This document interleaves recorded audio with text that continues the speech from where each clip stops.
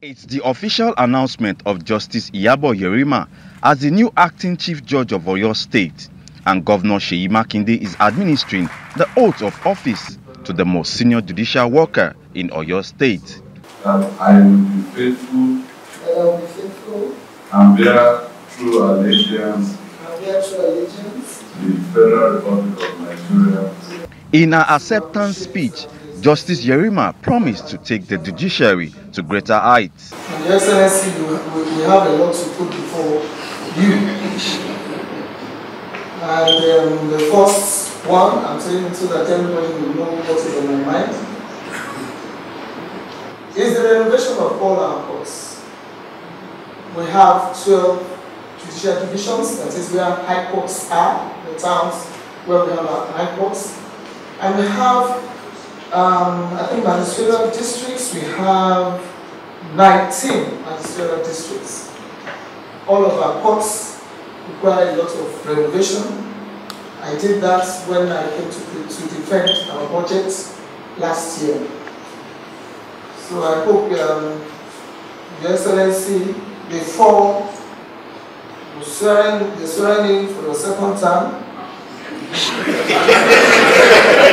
I think it's just a few weeks, we'll draw on our on that huge amount that we've allocated for us, so that the renovation of all our courts will go on simultaneously. Justice Iyabo Yerima is assuming office at a time when justice dispensation appears to be at its lowest ebb in the state.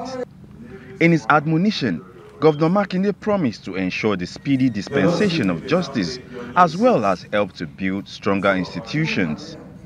The judiciary, we'll keep trying our best, to provide resources as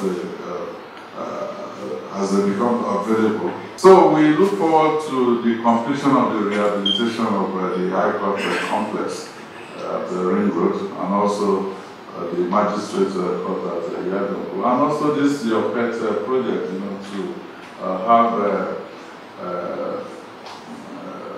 other of the judicial divisions, renovated, so that when you send judges out there, they don't think you are sending them on a cheap posting.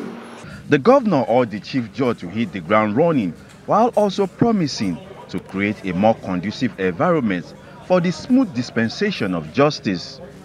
Olutayo Famous Cole, Arise News, Ibadan.